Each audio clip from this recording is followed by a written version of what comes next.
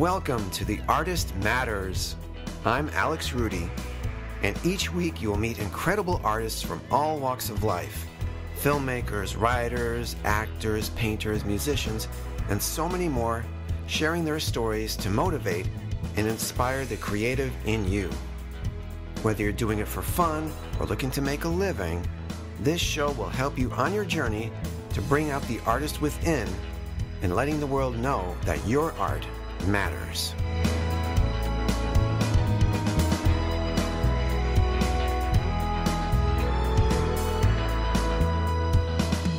Hello, one and all. Welcome to another episode of The Artist Matters.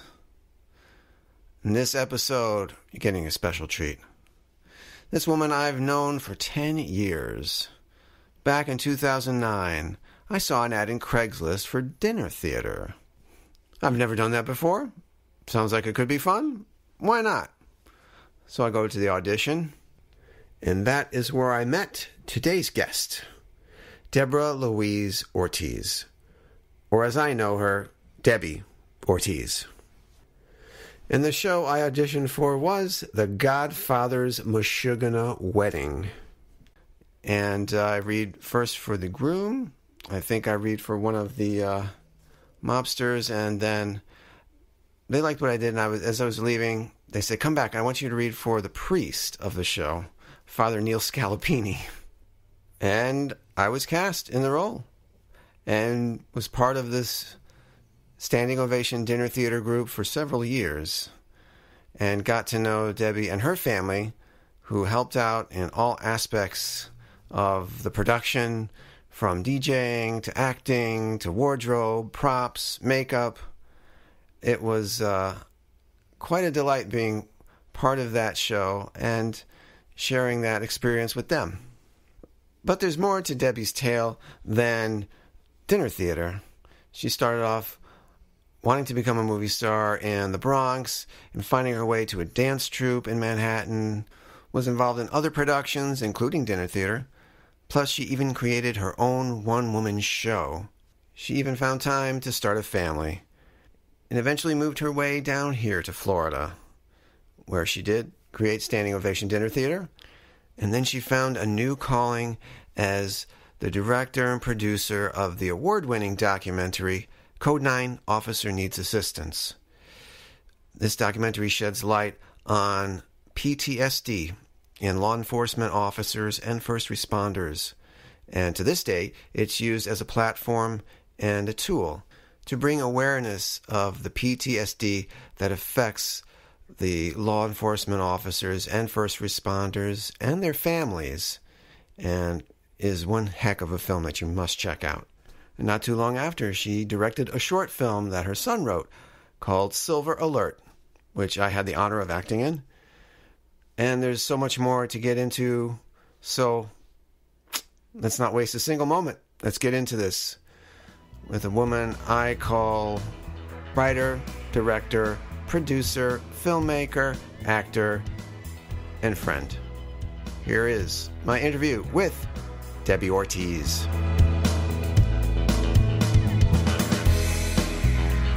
Welcome, Debbie, to the show. Hi, thank you. Oh, thanks for being on. Been wanting to do this for a long time. And yes, I'm so glad you're here. You have a lot. She's had a lot to share with the audience here. First off, where did your journey begin? I am a native New Yorker, Hey. born and raised in the Bronx, and then moved to Manhattan to the Upper East Side and spent from the age 16 all the way up into my hot 40s in Manhattan. And now I live in Florida. Mm-hmm. So, back in your early days, did you always have this creative spark in you? Yes. I pretty much can't remember a time that I did not want to. I pretty much wanted to be a movie star. That's, I watched all the old movies.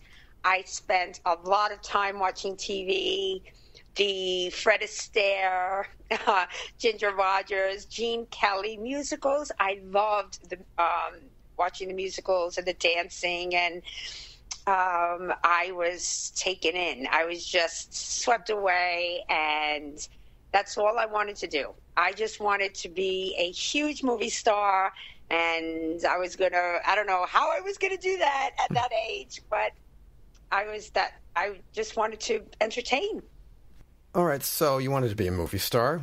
So Yep. How did you channel your creativity with that? Was it dancing, singing, acting, a little bit of everything? Well, I wanted to just, like I said, I was like, dreamt about being a movie star and quite did not know how to get there. I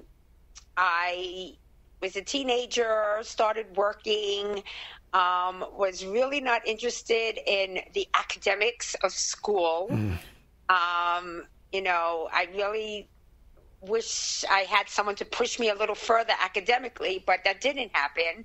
And so I said, I started working, making my own money, and I decided to go to acting school. And I auditioned over at the Strasberg studio, and I started my journey into just, testing the waters, and absolutely loved the classes, and still had no idea, what I was going to do. But I took the classes and then started finding out what other actors were doing as far as getting work, and found the backstage, newspaper, and started auditioning. Not very much, but what had happened was a friend of mine who was going to audition for a dance company. Now, I love to dance. I did classes at Strasberg for dancing. I was not a professional dancer by no means, like Broadway talent, but I love to dance. Absolutely love to dance. Another part of myself that I feel like dance has been a huge tool in helping me heal through some of the stuff that I dealt with in my childhood. How so? Well, living in the Bronx, my upbringing was a little rough. And I think, for me, becoming another person, and the whole idea of becoming an actress or a movie star was a way to escape my life, and I can become somebody else. And then realize that music and dance was like, you just would make me forget. I always remember the lyrics to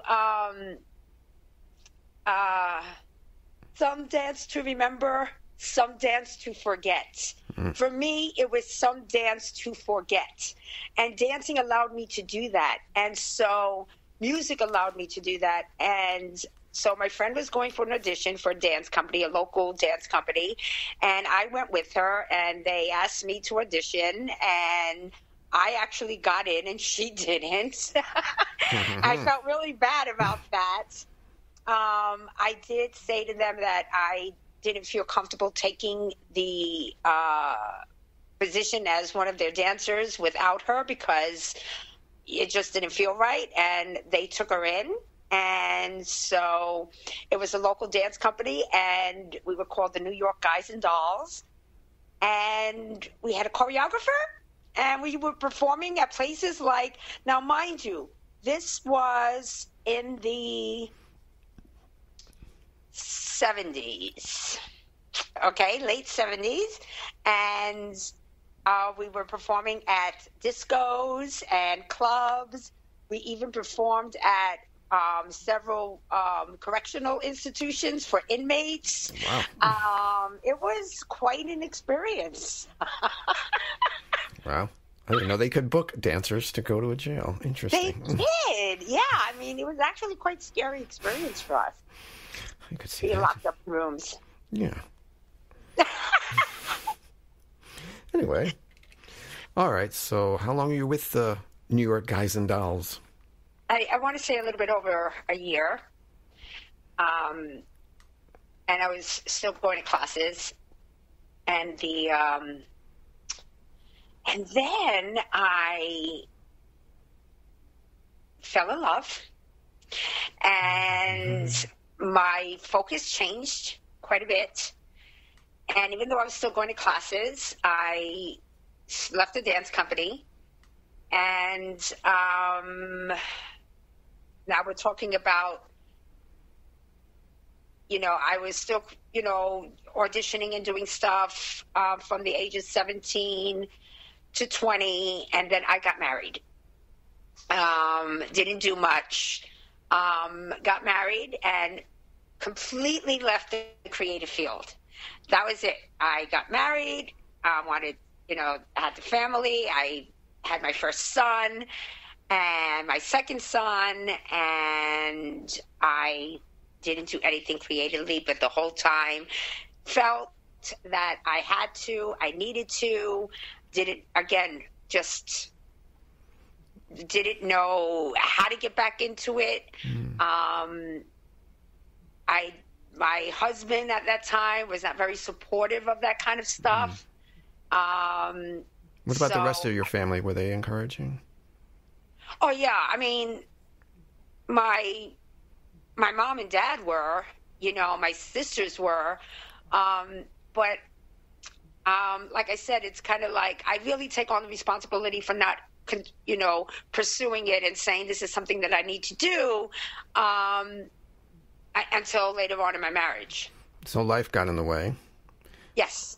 Or I guess in this case, you allowed it to get in the way, would you say? Yeah, I mean, I wanted it. I knew that I still wanted to pursue it, and I knew that somewhere down the line I would continue to do it. But I guess my focus at that time was, having the kids and, raising, starting to raise them.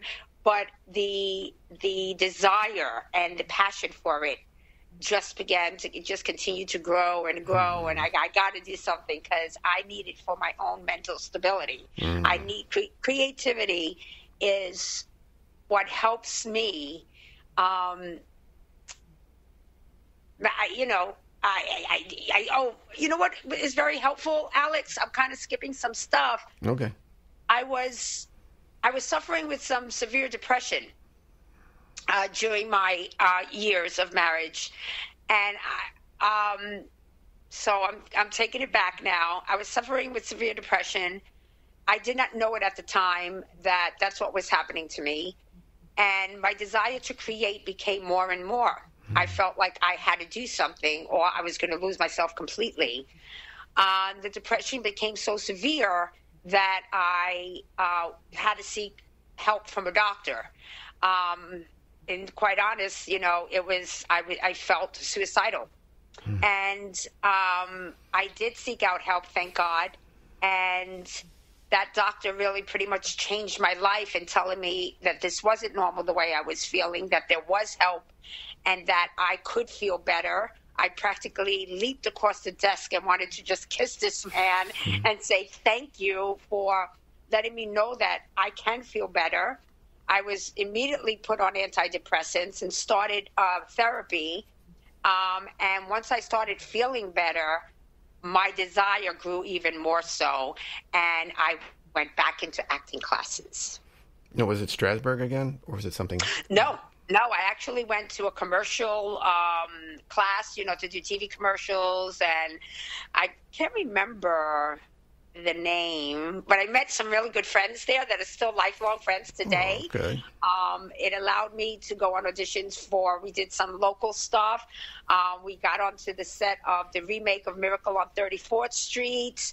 We were extras in that. I made some friends, and I loved being on the set, but I knew I didn't want to be an extra. Whoever does. That was and so I started to audition again. Right. And started to get some roles in theater in New York. I did quite a few plays in black box theaters in New York, and then